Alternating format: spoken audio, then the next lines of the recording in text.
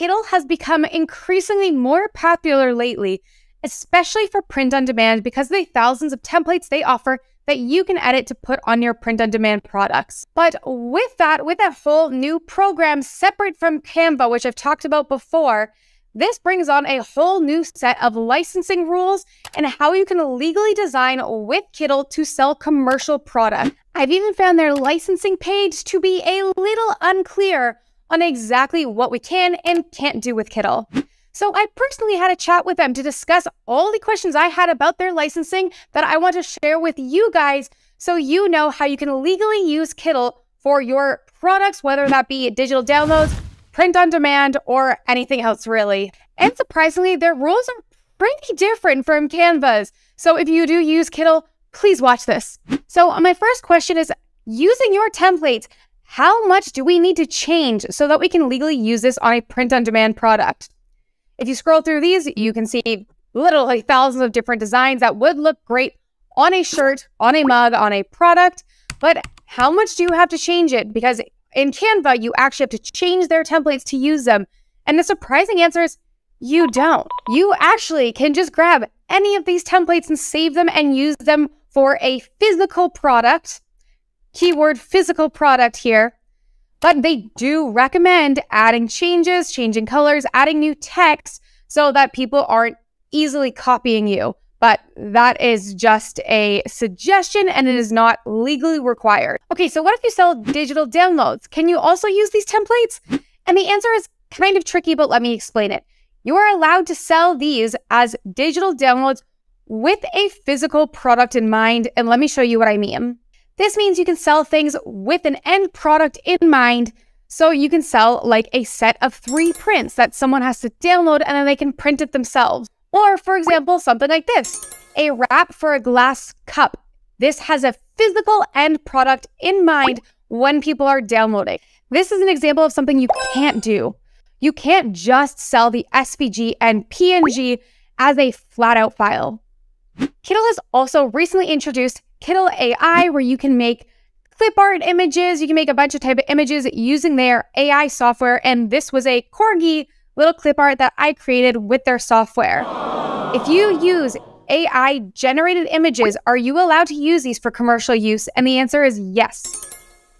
With Kittl AI, they have said you are legally allowed to use these for both personal and commercial products. So you can sell things like this on Etsy or on other platforms. But also, this depends where you sell them. You might be trying to sell on a platform that doesn't allow AI-generated art, so I can't specify that for you. But on Kittl's end, you are allowed to use these. Are you allowed to use all of the fonts that Kittl offers for commercial use? And the answer is yes. Shout out to my favorite Kittl font, which is Sunny Drop, for that little retro vibe in there. But do keep in mind that if you are uploading fonts from other sites, from Creative Fabrica, from defont.com, or any that you found on the internet, that you need to make sure that those are okay for commercial use. Just because you add them into Kittl doesn't make them available for commercial use. This only applies to those fonts that are already preloaded into Kittl. And keep in mind that whenever you bring in an external font into Kittl, it is always going to show up in the font book, no matter what, if you like switch projects or anything. So if you actually did bring in a file that you aren't allowed to commercially use, you brought it in and then you forgot and then used it, that could get you into trouble. So make sure you have like a notebook or something where you're writing down if you put a font in there that you are not able to use for commercial use. So Canva has a rule that using elements, you are not allowed to use a standalone element and then print it on a product. So you couldn't just grab like one of their images like this and then just print it like that. You would have to add more text to it, more images to it to create a brand new design, but that is not the case with Kittl. They have said that you are allowed to use some standalone elements and you can just print those on one of your print-on-demand products. Again, the same recommendation as earlier. Not really recommended because then you're not sticking out from your competition, but legally you're allowed to do so. If you are only on the Kittl free plan, are you allowed to use their designs or templates or products you made in Kittl? Are you still allowed to use those without paying for Kittl? The answer is yes, but you do need to include attribution, When you download the file, you're also going to get a little instruction book on how you can properly attribute using Kittle for that design for you to be able to use it commercially. What happens if you've had Kittle paid and you've created a bunch of templates, but then you decide you do not want to use them anymore? What's going to happen to those designs? Do you lose the license to create them or sell them? The answer is no. If you created these when you had the Kittle Pro and downloaded them, you are still able to continue selling your products with those designs, even though you have removed your Kittle subscription. Then I asked, for print on demand, are there any sites that are blacklisted that we are not allowed to sell these on? The answer is no. These are open to sell anywhere that you can sell print on demand products. You are also allowed to legally sell these in any country around the world. It is not limited to separate countries. The license is also not capped related to the amount of products you sell. So you can sell 10 t-shirts, you can sell 1,000,000 t-shirts with that product. There is no cap to the amount of physical goods that you can print this on.